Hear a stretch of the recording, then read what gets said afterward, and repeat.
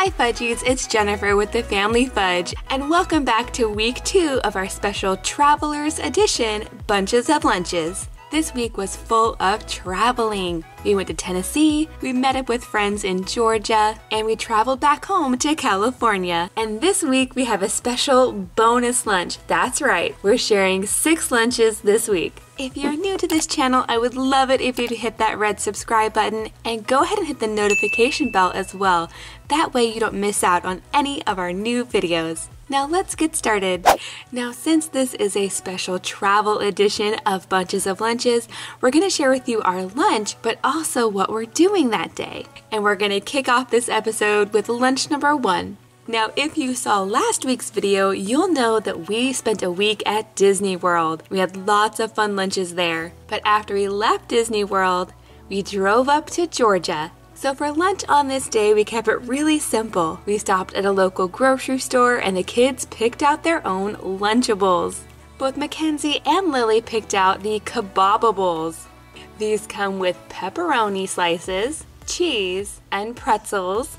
And these are really fun because you can actually stick the pepperoni and cheese on the pretzels themselves. And this lunch also includes a tiny piece of chocolate and a Kool-Aid jammer. And then Jackson picked out the Lunchables Uploaded. Now these Lunchables are definitely easy, but they didn't come with a lot of fruits and veggies, so I bought some to go on the side. So each of the kids is getting a small container of fruit salad and sugar snap peas with ranch to dip.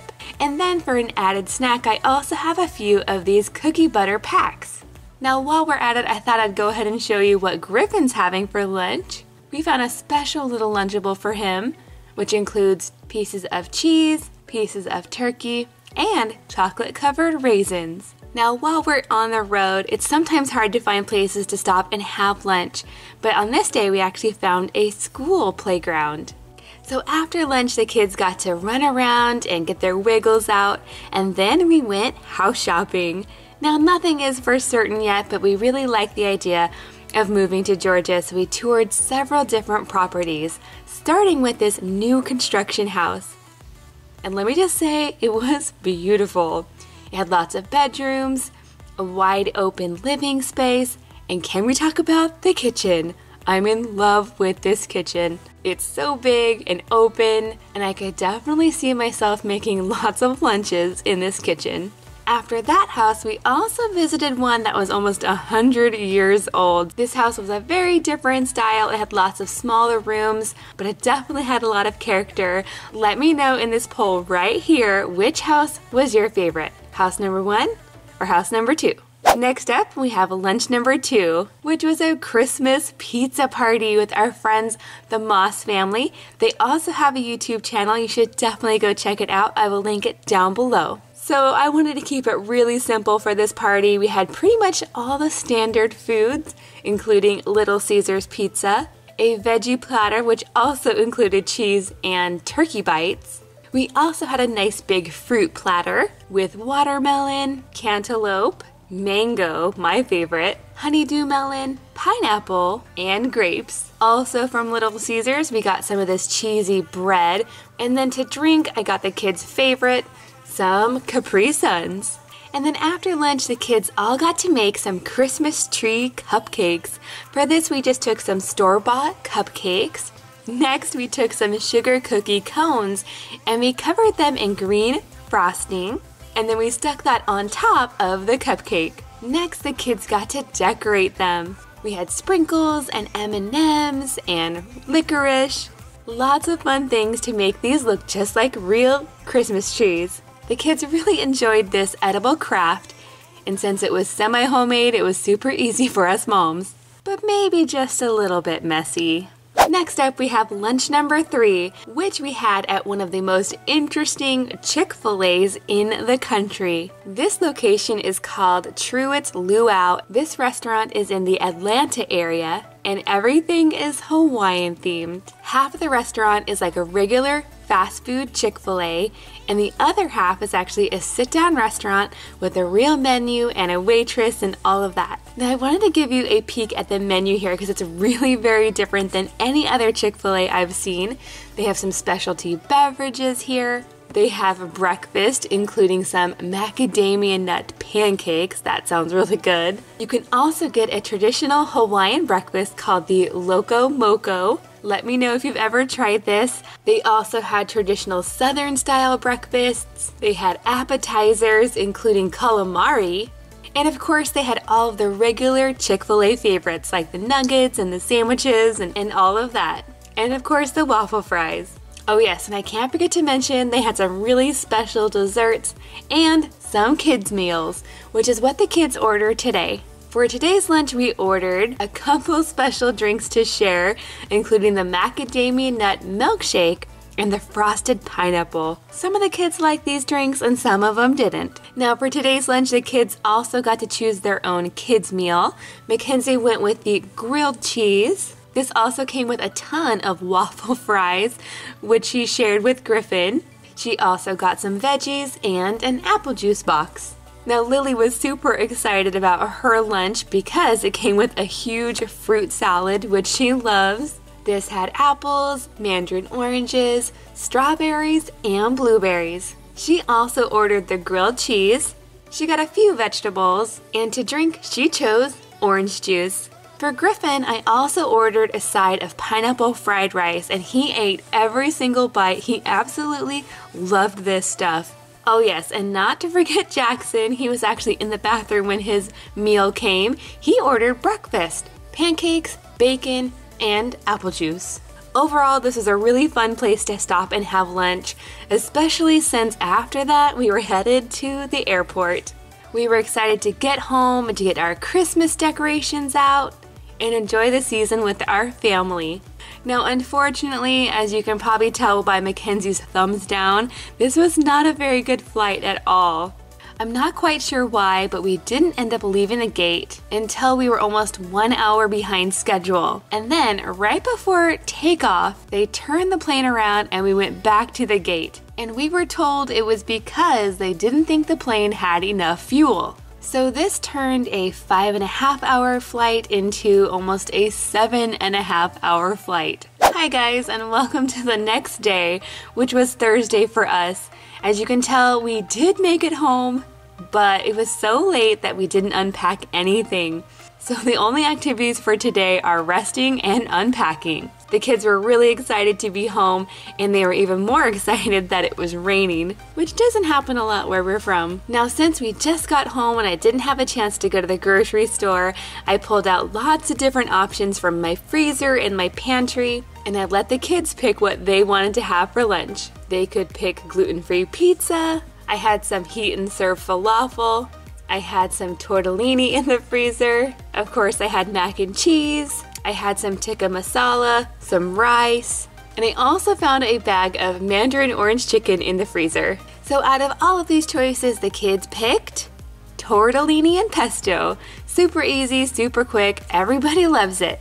Now today the kids are back in school, so I went ahead and packaged this up so they could take it with them. And the rest of this lunch is made entirely out of things that I had on hand, which included some edamame, some applesauce pouches. In my pantry, I found one strawberry applesauce, one peach applesauce, and a good old plain applesauce. In my fridge, I also found just 3 yogurt tubes, so that worked out nicely. And then from my freezer, I had 3 leftover brownies, but these are the brownies with those hidden veggies inside. There's zucchini in there and carrots, and I actually think they're really good. I went ahead and added these frozen because I know by the time lunch rolls around, they'll be nice and defrosted. And then last but not least, for an added snack today, I also gave the kids a handful of peanut butter filled pretzels.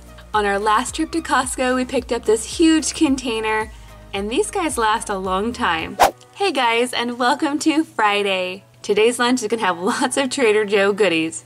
Starting with our favorite mini cheese pizzas. Now later tonight we are planning on decorating our Christmas tree and getting all of our decorations out, so I wanted today's lunch to be super fun and Christmassy. To make these pizzas extra cute, I'm going to take some salami and using my cookie cutter, I'm going to cut out little Christmas tree shapes and add them to our pizzas. Next up, I'm adding some eggnog yogurt. Let me know in the comments down below if you like eggnog or if you hate it. I know people have some strong opinions on eggnog. We actually really like it in our family, and we even like the yogurt version as well. So 1 whole cup of this is a little too much for the kids, so I'll go ahead and take 2 cups and divide it amongst the 3 lunches. And whatever's left over will be for Griffin to snack on later. Next, instead of adding our regular English cucumbers, I picked out these Persian cucumbers today. These smaller size cucumbers are seedless. They're really sweet and extra crunchy. Now to make the yogurt just a little bit more fun, I went ahead and added a few sprinkles on top. I recently picked up this huge container of Christmas sprinkles. I think they're so fun. Now that the pizzas are done, I'm going to add them to the lunchbox, followed by lots of fruit. Now this is actually watermelon and pineapple. And then to make it extra fun, I'm going to add in a few of these snowflake picks. They have so many of these cute holiday picks at Walmart right now, so if you're looking for some, I definitely recommend checking there first. And then in this last section, I gave the kids a choice between having these cheesy trees. These are kind of like goldfish crackers, but they're in the shape of a tree. Or they could also pick some candy cane JoJo's. These are definitely a Christmas treat. They're kind of like an Oreo, but there's crushed up candy canes inside. They're really good. And not surprising to me, they all picked the JoJo's. And then when I was at Trader Joe's, I noticed that they had some new juice pouches, so we decided to give them a try today. These look just like Capri Suns, although they're not clear on the bottom. They had several different flavors like lemonade, fruit punch. These ones are apple juice. Now after lunch and after school, it was finally time to do some Christmas decorating.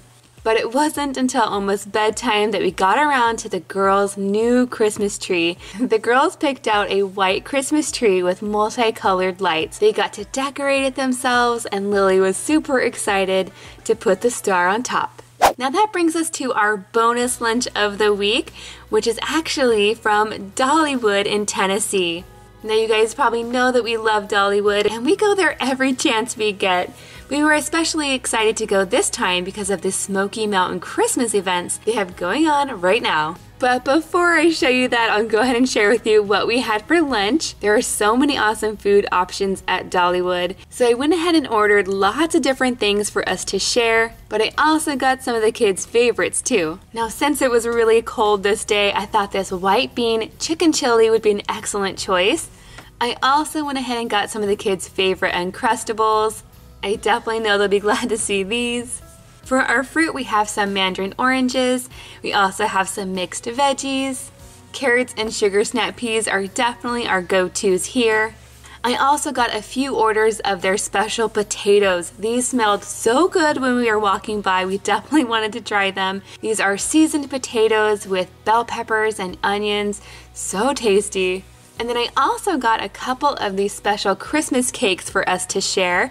This is a traditional white cake with chopped pecans inside and topped with buttered pecans. It totally reminds me of something my grandmother used to make. The lunches today definitely got a thumbs up, even from Miss Lily, who can tend to be picky sometimes.